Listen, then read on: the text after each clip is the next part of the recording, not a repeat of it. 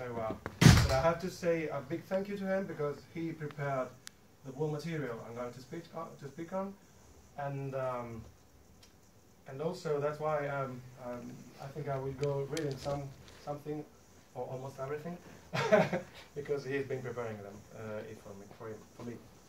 Well, this is Andrea Castellani, my colleague. As I told you, he's IT advisor, specialized in free software, working in Regione Umbria at the moment. He's been also in the Open Source Competence Center, which is a committee. It's a competence center. Yeah, it's a competence center to decide how to because we have had a regional law, one on the first, maybe the first in our country. Was the first regional law mandating ODF in Italy. Yes, and so subsequently to this law, they established this competence center. He's been part of Libre Umbria project, just like me, and he's a founder and a counselor in the board of directors of LibreItalia, just like me. And at the moment, he's a consultant for technical methodology implementation in Stato Maggiore della Difesa, the defense, Italian defense, as you may have heard about their migration, and he's working at the moment to the document management systems, to how to integrate LibreOffice, especially in the headless. I don't know if you know what is headless. You install LibreOffice on a server and you call it from command line, so via scripts and so on, and that's the way he's going to integrate with such document management system. That's me. I'm a self-entrepreneur in Italy, and this is the name of my enterprise. I'm founder and secretary of GNU Linux user group in my town, which is Terni. And as I told you, I'm a founder of LibreItalia, and I am in the membership committee of the Document Foundation. Plus, I've been certified trainer and migration expert in LibreOffice, obviously. What? Yes, many years ago.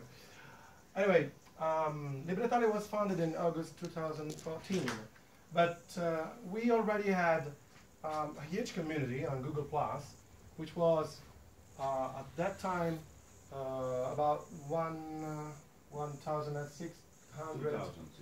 No, at that time was it was already 1,600 members on Google+. So we decided to constitute the association, and now we have more than 270 members in Italy. Obviously, no, mainly Italian, but not strictly in Italy, because we have also members from other countries, which are Italian maybe, almost obviously, but they live outside our country. So, and the community now has reached more than 2,600 members. Okay. The goal of association, as you may imagine, is to spread LibreOffice, but not only that. We also want to spread free Libre open source software, generally speaking, and the icon of Thunderbird is not casual, as you may know or may not know. And also, we want to spread the culture and the concepts of open data formats, and open knowledge. And that's why the association exists and works. Well, we are the only Italian association being member of Open Source Initiative, which is behind Linux and all the most known open source projects. And we have been selected as a part of the National Coalition Digital Skills in AGID. AGID is the Italian agency for digital skills, and they have selected our association to be member of AGID. Okay. Well, let's see what we have been doing in the last drinking. Yeah. and the tea. These pictures was taken in Bologna in November 2014, when we had the first